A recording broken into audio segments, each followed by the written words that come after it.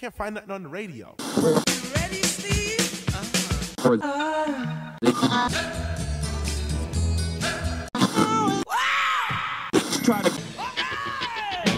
Welcome to Songology. He's Bruce. He's Richard. And this is another episode from our Song of the Day archives. Enjoy. Welcome back, Bruce. It's a short week. What are we doing this week?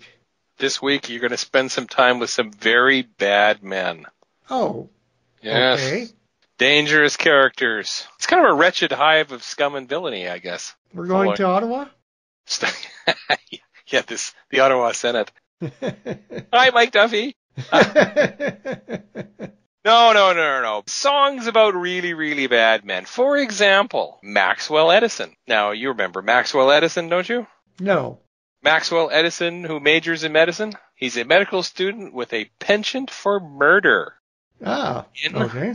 Quite the happiest, jauntiest little tune about a serial killer that you'll ever hear. That would be the Beatles with Maxwell's Silver Hammer. Ah, okay. Right?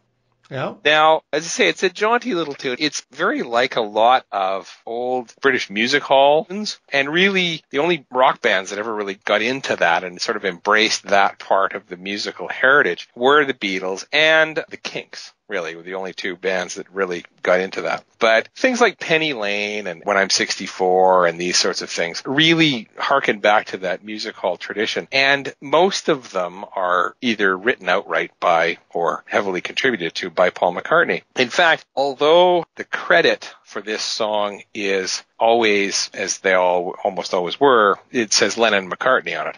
This is 100% Paul McCartney's tune. And in fact, John Lennon doesn't even play on this track. Huh. He was there, and we'll get to John and his possible contribution in a minute or two here. But this was purely Paul's project. His family, growing up, they used to amuse each other by telling outlandish, outrageous stories that they would just sort of make up on the spot. He says that this grew out of that. It was basically Maxwell's Silver Hammer was his analogy for something going wrong just out of the blue, right? You're sailing along, everything's great, and then suddenly in comes Maxwell with the hammer and bang, everything's wrecked, right? And he says that he still, for years afterwards, used that expression around the house or whatever when something goes wrong.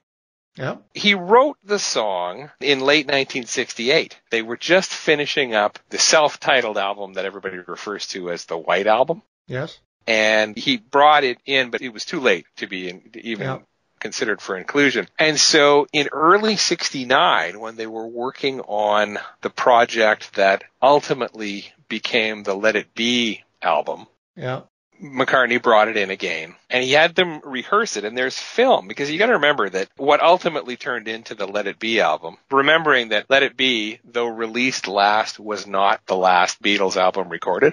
Right.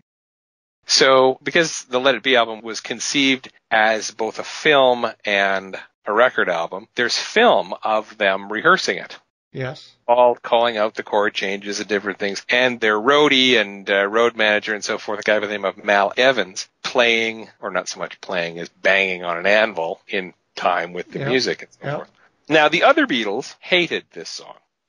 I think that that's fair to say. They really, really didn't like it. And so it didn't make it into, Let It Be, with the whole thing was just sort of shelved. And then later on, in 69, they went back into the studio again to make what was the Abbey Road album. And of course, here comes Paul with his pet song again, the thing that... And he's just determined to make this thing a single. It was never released as a single, despite Paul's best efforts, because he could never convince the other Beatles that it was worthy of being a single. George Harrison described it as a fruity song. Fruity song. Yes. In an interview, he said, sometimes Paul would make us do these really fruity songs. I mean, my God, Maxwell's Silver Hammer was so fruity. And after a while, we did a good job on it. But when Paul got an idea in his head, you couldn't stop him, basically. And Ringo said the worst session ever was Maxwell's Silver Hammer. It was the worst track we ever had to record. It went on for weeks. Now, he added a few expletives that I've deleted.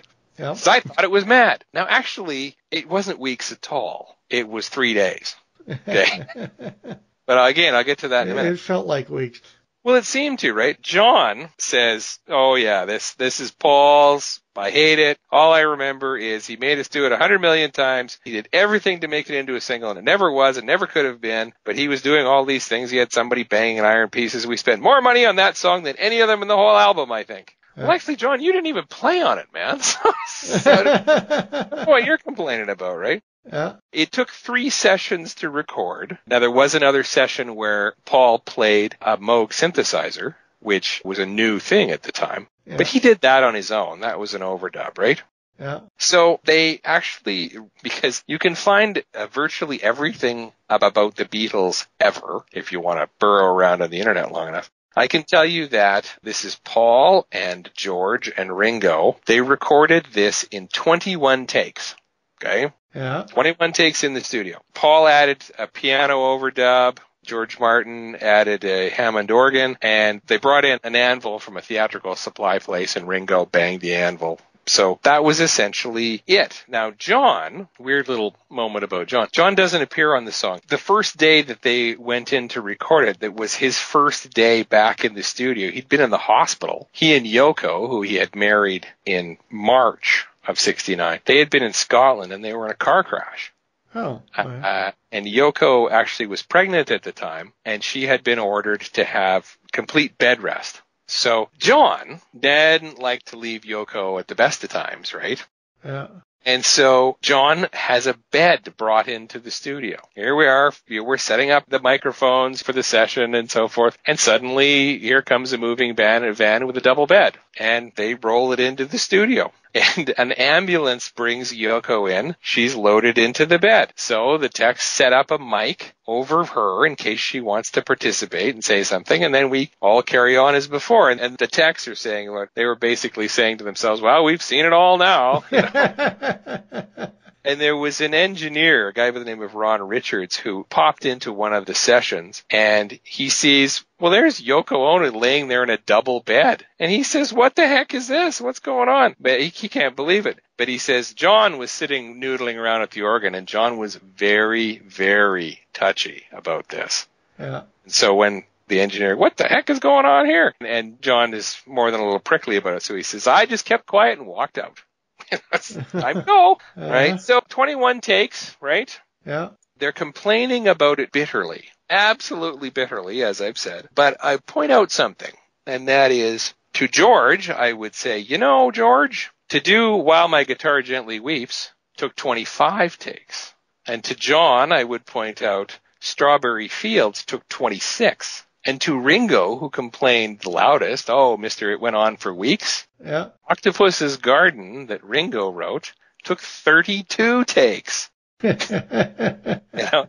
So, I have to come to Paul's defense a little bit here. Yeah.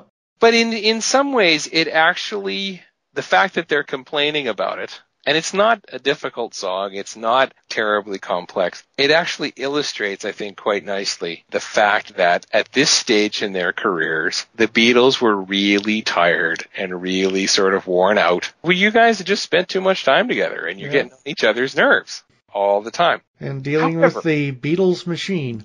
Yeah, exactly. Exactly. However, as I said, it's the happiest little song about a serial murder you're going to hear. And they still, notwithstanding all of the difficulties and the acrimony and so forth, they still had a little bit of fun. If you listen carefully, and I hadn't really noticed this until I started listening to it again to prepare for doing this, if you listen carefully, about a minute and a half in, Paul laughs when he's singing the line, writing 50 times, I must not be so, right? Uh-huh. Just ever so slightly a laugh at the beginning of that. And so I wondered, well, what's the deal? And of course you say you can find anything out about the Beatles you ever want to know. It is rumored, it has never been confirmed, but it is rumored that it was at that moment that John actually mooned Paul while he was singing. Because the line prior to writing 50 times I must not be so is he waits behind, right? Uh-huh. So John drops his pants. That was his contribution to the song. And so you get this little laugh in there. So they're still trying to have a little bit of fun. One more thing I'm going to mention, and that... How'd it do when it came out? Oh, it was never released as a single. Okay. Yeah, Paul never was successful in getting it to be a single. Yeah. It was played by DJs anyway, but Yes. it never charted. Never charted. Okay. Because I know I've heard it quite a few times. Oh yeah, no, it and shows up. So it's quite popular, but And never it charted. it is a favorite of Betty's. So if you're out there, Betty, this one is for you. Here's Maxwell's Silver Hammer. Joan was quizzical. And as usual, I have to stop her right there due to the wonderful world of fair use rules. If you haven't already done so, please subscribe. You can visit us on Facebook or head over to our website, songology.ca. Now, here's your chance to listen to the music or go on to the next episode.